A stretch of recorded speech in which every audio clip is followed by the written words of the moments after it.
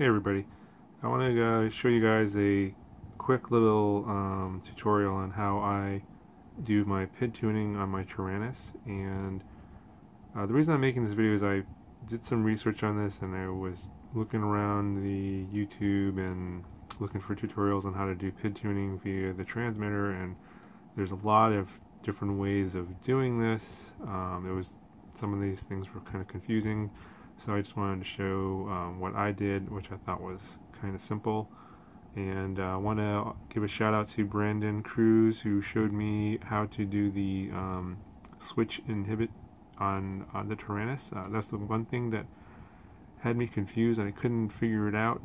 But he showed that to me, and so I'm going to show it to you guys in this video. So I'm in Cleanflight here. I'm PID tuning my HMB 180. I swapped out the motors. I went to a smaller motor, a 1306 motor. I wanted to see if the higher KV with the 4-inch pops would fly better than the larger motor.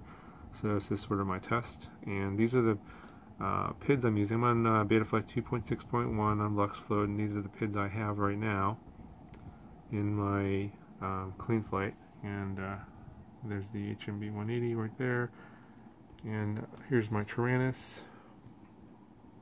And so what I did was I set up these three switches here in this knob to do my PID tuning. So when this switch here, which is SC, is okay. So hold on a second. Let me first of all, let me when this switch here, SD, is up, it inhibits these two switches. So when this is up, these two are not active at all.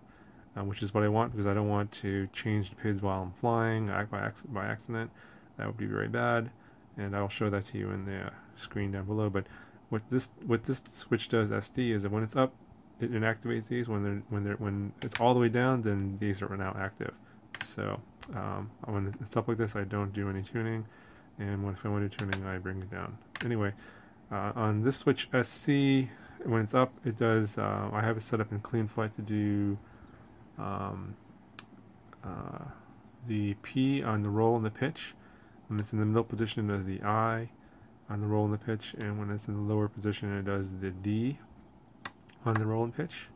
And if I want to increase that, I just twist the knob. This is in the center position right here. I just twist the knob up to increase the numbers, and I twist it down to decrease the numbers. So I'll demonstrate that here. But first, let me show you how I have it set up in the Taranis. So go to my model,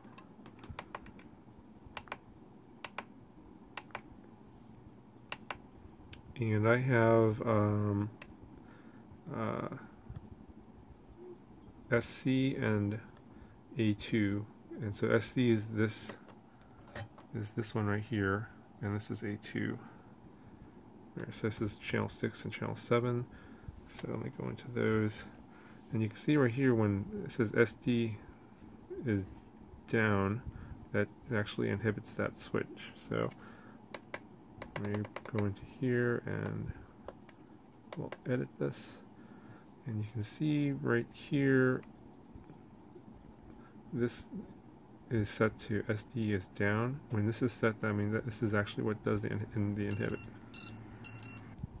This switch SD inhibits this channel, so when it's only active when the switch is down, and if it's up, it's inactive. And I have it also set up on the other channel. So this is channel 6 and channel 7, which is in Cleanflight I set that up as aux 2 and aux 3. So let me show you that here in Cleanflight. So you go to the Adjustments tab, and see if I can get that to focus. Okay.